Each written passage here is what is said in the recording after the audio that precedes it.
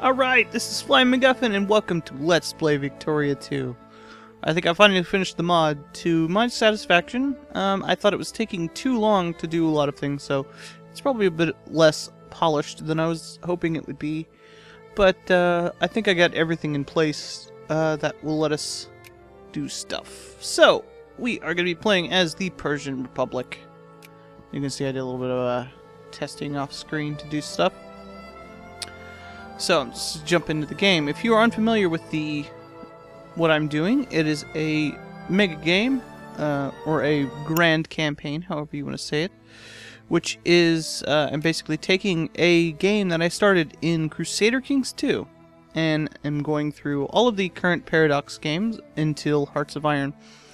I skipped, well, some people might use March of the Eagles, and I was given suggestions to do that, but I didn't think it was really, I don't even have that game, so I didn't decide to do that. So, if you're wondering about the situation in the world, just look at my EU4, the last thing of my EU4 game, if you skip that part, or if you just completely new to the thing and you're more of a fan of Victoria than the other parts of the Paradox games, then you will, you'll figure out what's going on based on that if you go and look at that. So, the situation is mostly how it is at the end of EU4, and let me explain for people who are new to this stuff. We were Zoroastrian Persia, the Karen people who started about here and became the Persian Empire and fought off the Mongols and all kinds of stuff. So, and you might see the Immortals up here and think, well, that's a Zoroastrian thing, and you'd be right. And we managed to convert one of the Russian states up here, Perm, I believe, and they converted to Zoroastrian, and then most of the people around them converted to Zoroastrian. At one point, all the way up into Finland was Zoroastrian, but the Christian powers fought back. So it's pretty much just everything. Like Muscovy is Zoroastrian.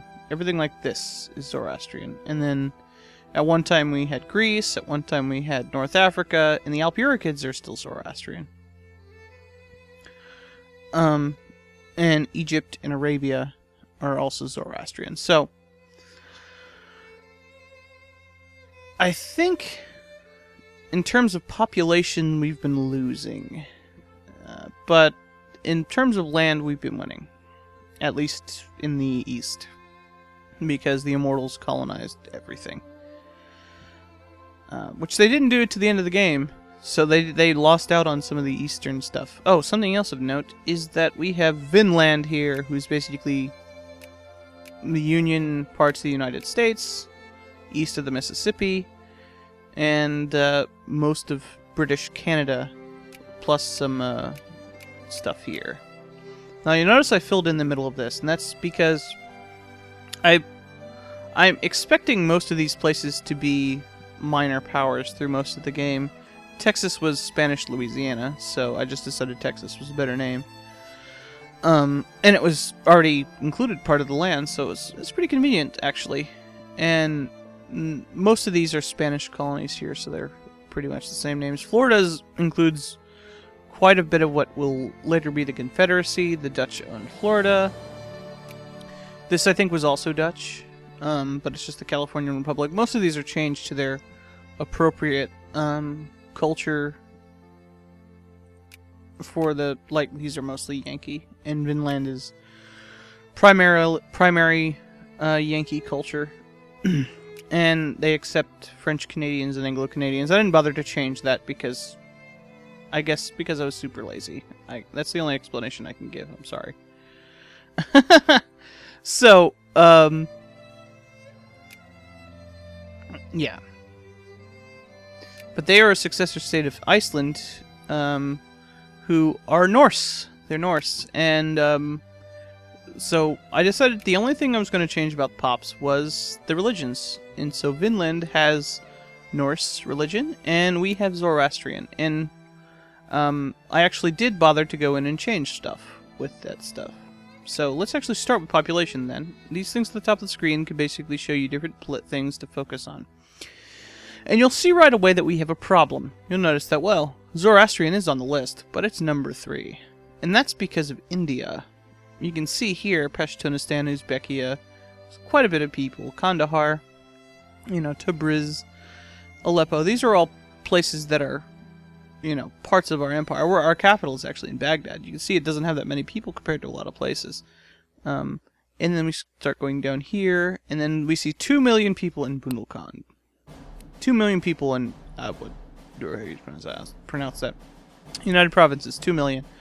Rajputana, 1.5, etc., etc. Even West Java has almost 1 million people. And these are all colonies with people that don't like us. And you can see that, you know, there are people who have, you know, Zoroastrian religion, so it exists. But in India, this is India here. 75% of our population is like that. And you can see here, culture-wise, the only one that, like, go down, Persian, 5%, Pashtun, 3.4%. These are accepted cultures, Pashtun, Uzbek. Azerbaijani is on the list, etc., etc. So, like, you can see here, this is our accepted cultures list, which is actually pretty big for a lot of people, but the only reason I even put all these cultures on the list is because our non-accepted cultures list was so enormous that it would make it almost unplayable. So, and we also have a problem that is that you can see we have absolutely no craftsmen, which are the people who work in the factories, and very, very few capitalists. So, yeah. And 18 million farmers. And a whole lot of useless fucking aristocrats. We don't even like those guys. I guess we do, because we were still aristocratic. We had both of those things. We start basically the Ottoman texts, just moving straight onto technology. I want to save that for last, actually. So, something that has a direct correlation from population is politics. Now, we started with our Federalist Party, which is our conservative party. And this is actually quite useful for us, because they have a good economic policy for the start of the game. Protectionism is their trade thing, which means we have a maximum tariff of 100%, but a minimum tariff of 25%. We can only have a certain amount, and that's in the budget. I'll go into that later. Interventionism gives us a bonus based on tax, and things like that. And it mostly what I want to see here is that we can invest in factories, invest in projects. Yes, and that is very, very nice. For something like laissez-faire, for example, we cannot do that. So it's nice that we start as the Federalists rather than Republicans. Now, I did a lot of the, I guess, fancy names for parties. But the Federalists and the Republicans I decided to leave as kind of a normal style thing. I figured they're just two factions of the same group that overthrew the Karens. The Karens are here. Other ones will activate later on as the game goes on. We start pretty much with the same type of things as the United States does, except that we have slavery outlawed because... What are we, jerks? The first thing I'm actually going to do with this, though, is hold an election. Because I like the elections a lot. I'm not going to activate them every time they come up, but I want to do it. I want to start the game with one. As you can see, things pretty closely match what people want, so I'm not worried about that. And here you can see the issues down here, what people are worried about. Jingoism's a big one, which is bad because that's a reactionary. Moralism, also bad because it's a reactionary. Most of these people are probably in India, actually. And everything else hovers from 0 to 5%. And the voters don't necessarily have the same kind of things as the people do. For example, what's the biggest swing, I suppose? Yeah, like here, residency versus the people don't want residency. Because the people benefit more from the better things for them, which are issues based on different types of, I believe it is citizenship policy. We right now have limited citizenship, but for example, the Republicans have the full citizenship, whereas the Karen guys are only residency. So yeah, that's it's important to note. I think we have, what's our voting rules? Minorities, accepted cultures can vote, but not all cultures can vote, and I think we kind of want to keep it that way because it. I think it affects the assimilation rate. We'll talk about that stuff later. We can't do any reforms right now because our people are pretty content with that. No movements. We'll talk about those when they pop up. Decisions. Now, everybody who has researched the rights of man, which is pretty much all of the civilized countries, can do this at the beginning, and it gives you a bonus to prestige, and I guess that's supposed to be a malice of an increased pop consciousness. Consciousness is basically how good your separate groups are at organizing. And that's not necessarily bad. So we'll do that. You see a little modifier pops up here, and this will last until the end of the game or until we upgrade this. Actually, I think that just stays on top of that.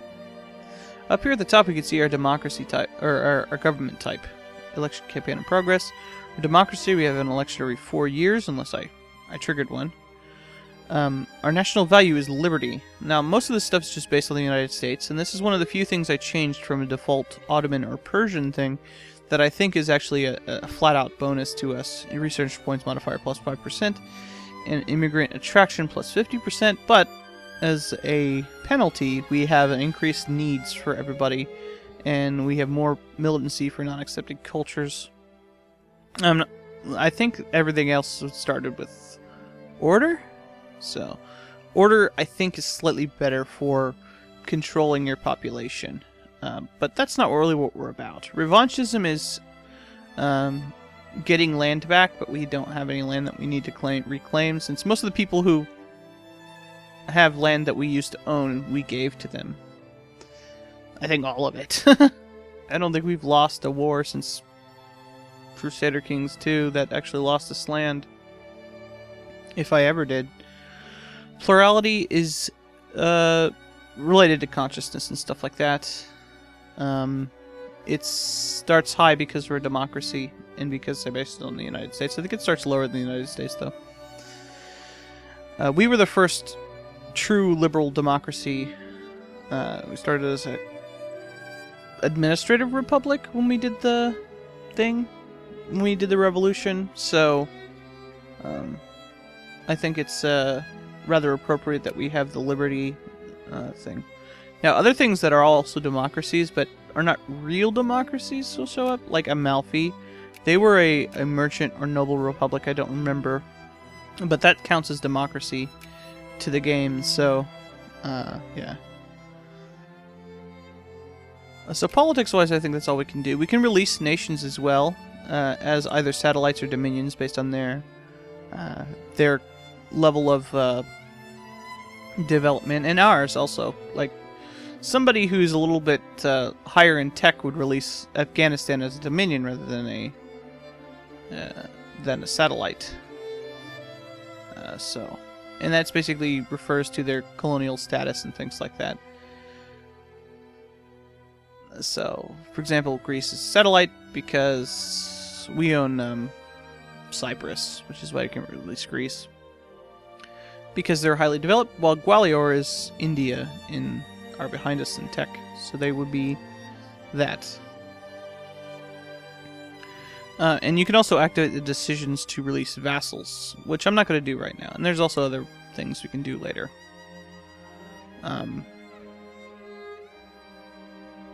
So, yeah. What else? What's next? And I'm going over these because they're important for our starting position. So that's holding an election here. And I just wanted to explain a little bit for people who are unfamiliar with this. Trade. Trade is something I'm basically going to automate. The capitalists, for the most part, and for us, for building state things, will buy these things on the free market. You can see the prices here, and the red arrow means that they're going down in price. The green arrow means they're going up in price, and you can see where they're from and stuff like that. See, Vinland produces a lot of steel, and France produces a lot of machine parts, etc., etc. And you can see where these are from, and more of these will pop up later as they're unlocked. Nobody's producing tanks right now, for example. So for the most part, I'm just going to automate it because it's not really necessary to not automate it, and you can do that for individual things. For example, it's like I want to not automate steel, for example. But I'm going to leave that alone because like in most games, I'm not necessarily sure of all of the mechanics of trade. Now, something that's very important is diplomacy. I only started with population because it was something I needed to discuss, but this is probably the most important thing at the beginning. If we look at the Great Powers list, you'll see that everybody starts with basically nothing as far as relations goes, and that's something I did deliberately. A lot of these countries don't even have any colonies. Spain has colonies, but nobody else does. I guess Vinland does, but that's like parts of their country that are further away. But nobody else has any colonies, and you can see that reflected by how well I thought they were doing war-wise, what their prestige value was, and stuff. Like Lancaster never even got the whole thing of England, so they don't get to have as much prestige as England. They don't have any colonies either, so they get 30 prestige. That's how much we have, actually. But they start with more because of tax and stuff like that. France starts with slightly less because they also don't control all of France and didn't have any colonies. But they start with more than England because they were doing more stuff. Fighting Spain, for example. Spain had a lot of colonies, and they were fighting lots of wars. They were #1 in our EU4 game. But they're a little bit behind because, well, they don't have very much industrial power. And Lancaster has all of it. Which is fitting, being most of England. And I would not be surprised if you saw York on this list, because they start with a surprising amount of industrial power for only having one state. That's not what I'm going to look at. What was it? Diplomacy. And Vinland starts with a ridiculous amount for being what they are. And 31 is pretty ridiculous. I mean, pretty much everyone on this list, there's only 4 people who beat them. As far as industrial power, and they are very likely to be very high in the future. So we start with 0 industrial power, which is on par with Hungary, who's a great power. You can see we're actually number 8 on the list, which means we're probably going to end up being a great power. There's lots of things you can do being a great power. We're considered a secondary power, which means we can actually colonize. But we have so much tied up in colonization that we can't do anything with that yet. We need techs to do that. We'll talk about tech in a bit. So we have 3 diplomatic points, and there's other things down here we can see. Crisis, great power, sphere things, and things like that. Colonial stuff that we can't do because we don't have power. So the first thing we want to do is we want to start improving our relations with those around us. We basically started with a clean slate. So there's 2 things that I would think would be, well, I guess 3. Egypt, Zoropope, and the Immortals. And that's actually the Atashwa Haran. But I'll pretty much always call it the Zoropope. I didn't want to call it that, like, actually give that the official name because it's kind of a silly, stupid name. Look at the Immortals. They pretty much only have non-colonies on this stuff over here. And that's basically reflects the civilization level sort of thing. So don't think of that as them not living there. It's the fact that they were like basically church nomads who just own a lot of stuff. But yeah. So I think the Zoropope, even though they're technically weaker than the Immortals, are who I want to talk to. And the Immortals actually start with higher relations. As you can see, nobody will give relations with us because they have insufficient relations, which is -1000%. I think as a relic of England. We actually start with a high relations with Lancaster, but I'm going to ignore that for now. They actually probably would ally with us, but I'm not going to do that. If it was Ireland or France, do we start with a high relations with Ireland? I forgot if I did that. Yeah. It could have got us in trouble with England, though. Let's not do that. Let's focus on people around us. So I think the Zoro Pope, because they start with pretty highly advanced land and stuff like that, we will throw in our lot with them, even though we start pretty low. And that costs 2 of our points. We have 1 left over. You can get more points over time later by having different texts. So, I want to talk about technology last, because that's a pretty big decision. Let's go to budget. So, budget. Budget is something that will greatly affect your populations and your country's prosperity.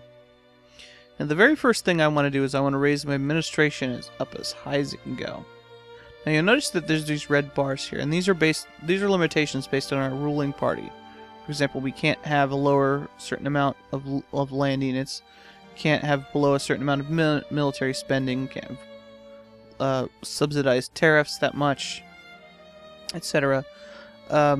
We can't have 0 tax on our rich people, which is something we want to do, but that's the minimum amount because of our government's like, no, we can't do that. We do want to raise the tax on our poor people, though. And the reason I'm doing this is because it makes the poor people look for more higher paying jobs. For farmers, for example, they might convert to craftsmen or soldiers, which pay more money. Or artisans might convert into bureaucrats, for example, because I'm focusing on administration, I'm paying them more money, so the artisans might switch to that. And I want to raise my education gradually, but as you can see, I'm going to lose quite a bit of money. I think I can actually put it up 100% right now, but I think I want to switch things around a little bit later. I'm going to leave my middle class taxes where they are, because middle class is kind of a hard thing to get people to do. So I figure if I leave the taxes where they are, and if I lower them, I'll start... Well, I don't lose money. But I don't necessarily need... I want them to stay where they are, basically. So I want to focus on the rich people and and shit on the poor people. And they're like, hey, Fly McGuffin, I thought you were going to be a cool bro who doesn't like slavery and is all democratic. Yes, but that actually helps the poor people. And that's not really a joke. If I make them have no taxes, they will be content with their lot in life. And I don't want them to do that. I want them to be cool bros who want cool jobs. So they want to make more money. And so they want to switch to the jobs that I want them to do as their horrible overlord. So since we're still making money right now, and the reason we're making a shitload of money is because we have a lot of valuable resources. A lot. And a lot of people to tax. So we're in a pretty good situation money-wise. I mean, that's our big bonus right there. So, relation to that sort of thing, we want to set some national foci, which is something we can do in the menus over here. So one of the things you want to do is you always want to go to your capital. Set a focus in capital. We have 2 at the moment. And I think they changed that from technology based on your population, I think? I don't know. The Pop Demand mod did something with this later, when I was doing it before. So one of the things you can do is you can promote various types of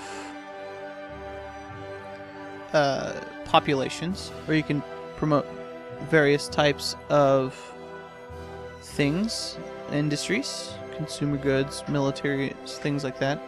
Or you can even focus towards parties if you wanted to have a specific party in power. Now what I want to do in Baghdad is I want to focus on capitalists. And then I want to find a high population accepted culture thing. So Pashtunistan, for example. We can make that our, which is over here.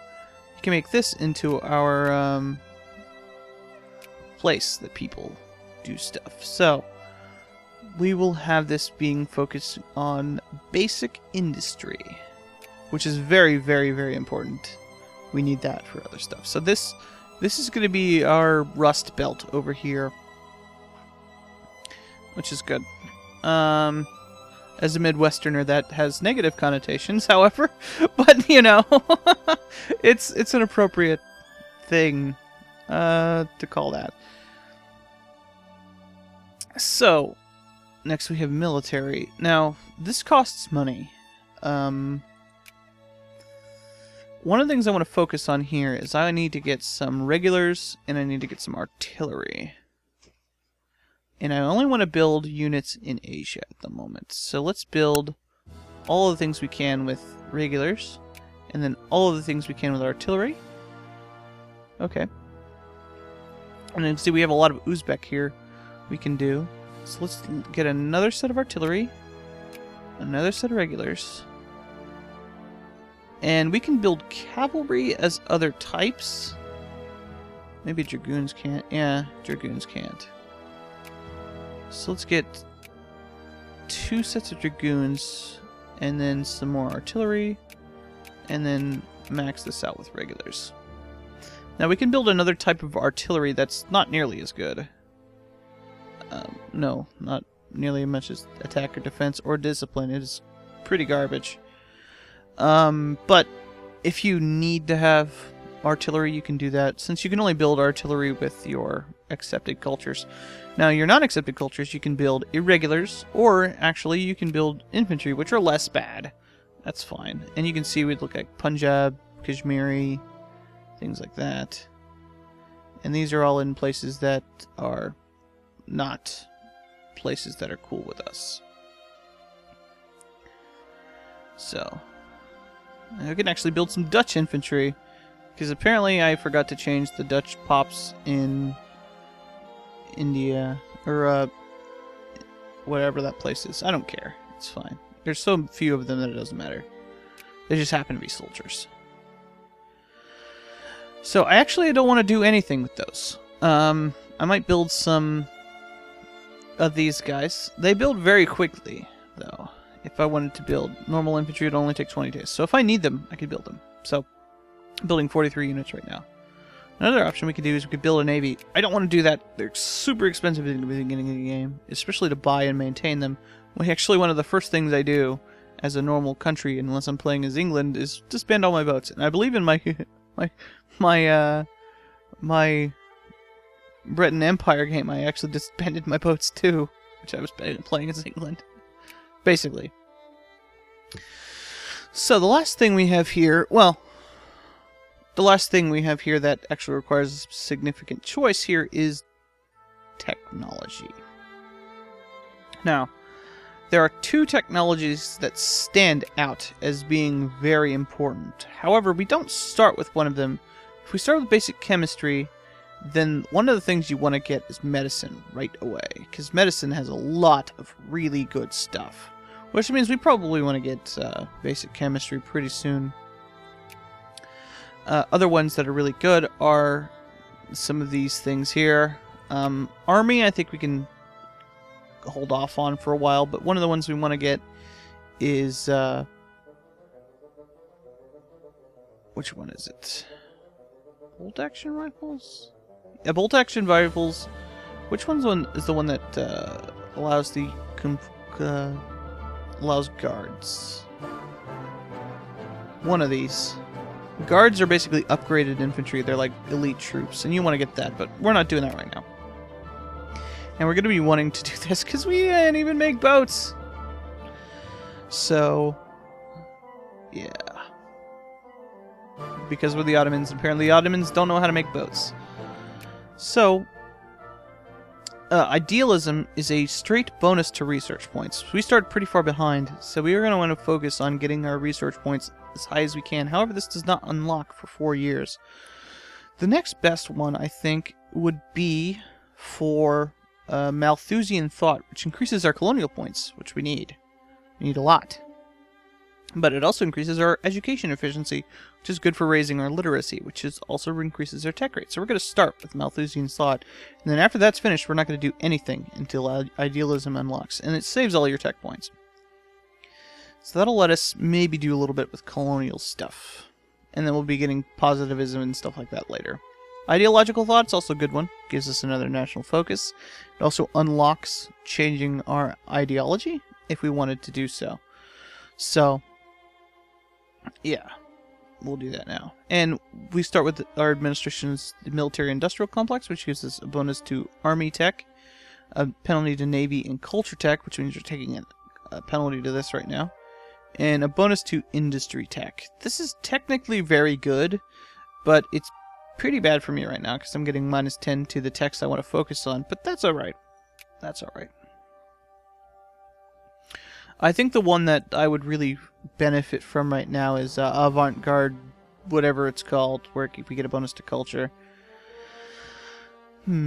Production. Okay. They are starting a project. So, our capitalists will say, okay, I want to build a printing press in Baghdad. And we're going to start investing in this. And this number of investors will go up based on how many people want to do that. And they'll slowly build up money to buy these goods that they need to do this. So they need a certain amount of money and a certain amount of stuff built up, which they will buy with these funds. But what we can do is we can say, oh, look at this. We can click this, and this is something we can do because of our current government. Would say, we have 135,000 pounds, which is the currency of the game. And say we can invest however much we want into that. We can invest all of it. We can just click the max button if you wanted to. And then we'll have 124,000 pounds. And then it'll automatically finish the factory. And then it will acquire all these resources and stuff like that. So there's nothing we can do right there for now. This over here is the newspaper. Those won't pop up until a minute here.